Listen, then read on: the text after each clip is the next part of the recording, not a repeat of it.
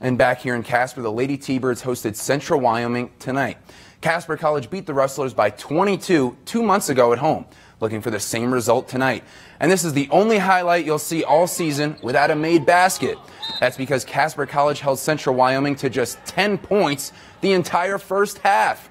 That's a rate of just 1 point every 2 minutes, if you can believe that. And here on offense, Jay Johnson hits Nerea Baena. She almost gets the and one. She was working on finishing those yesterday at practice. She really wanted that one. And this is the Lady T-Bird grit that I'm talking about. Steal by Nazli Bayazit from Turkey. She goes all the way, takes the wild layup looking for the foul. Back the other way with Kiana Walker. But at this point, she's more like Kiana Runner. And this time it's Ulia Kuko from Poland with the steal. Up ahead to Rika Sus from Hungary. Back to Nazli, and she's fouled. Great hustle there by the defending Region 9 champs. And how about that cultural diversity? The Lady T-Birds used that grit to beat the Lady Rustlers 81-53. Lucy Hasgova and Maggie Justinak both had double-doubles for Casper, and Nerea Baena had 23 points.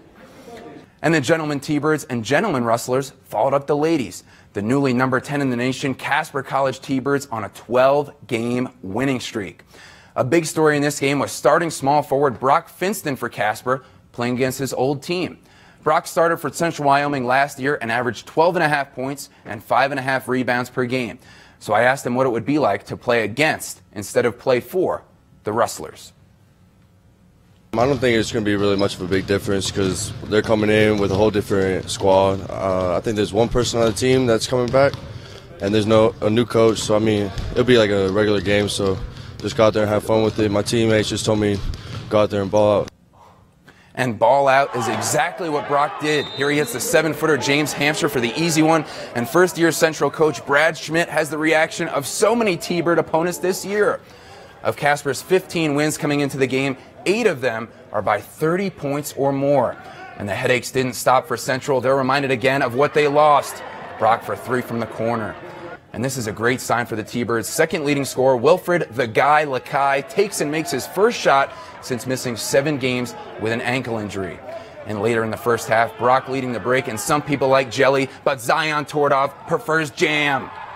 Great lob from Brock. He went for 19 points, 9 assists, and 6 rebounds against his old team. And after losing by 46 points, I don't blame Coach Schmidt for needing a drink. Safe to say Casper is the cat's meow. It's a tiger. They've now won 13 games in a row, and they're 16-1 on the year. You know, I thought we were really good defensively. Our length and athleticism we really have to utilize, and we did it tonight. I think our effort was great. It was a great way to start the conference season. We made shots. We executed well.